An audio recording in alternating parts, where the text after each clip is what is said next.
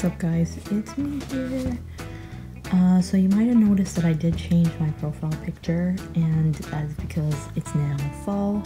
Well, it's at least on its way, because now it's September. As of this recording, it is now Labor Day weekend. So today is actually Labor Day, so this will be the last day of the long weekend, essentially.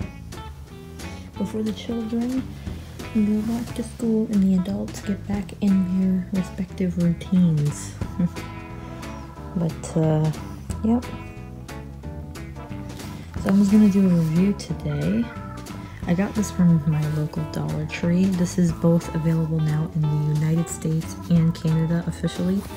This is supposed to be a duplicate for some brand called Glow Recipe.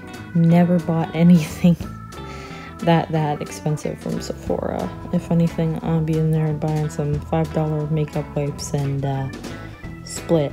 So yeah, so this is their Be Pure Glow Up Night Moisturizer with watermelon extract and niacinamide, and it only holds 2 fluid ounces or 60 ml. I gotta say guys, this kind of bottle is not my aesthetic, but I love the pink color. It is very good. The light baby pink, I love it. So on the back,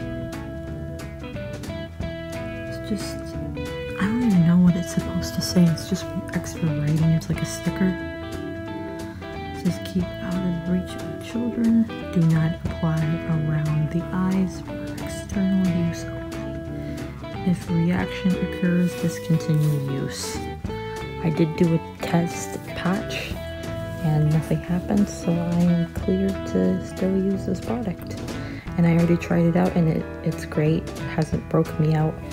I don't have any acne as a result of this product, but I would highly recommend at least trying just once. If you don't like it, then what you could do, because this is glass, this is not plastic, so what you could do is empty out the product in here with hot soapy water and sterilize it, and then use it for a container for a lip scrub or something like that.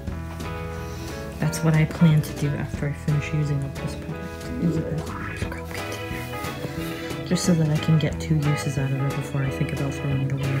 Because it's from the dollar store, so I don't have to feel like guilty, because like glass products like these in Sephora would cost about $50 alone, probably just because of the glass.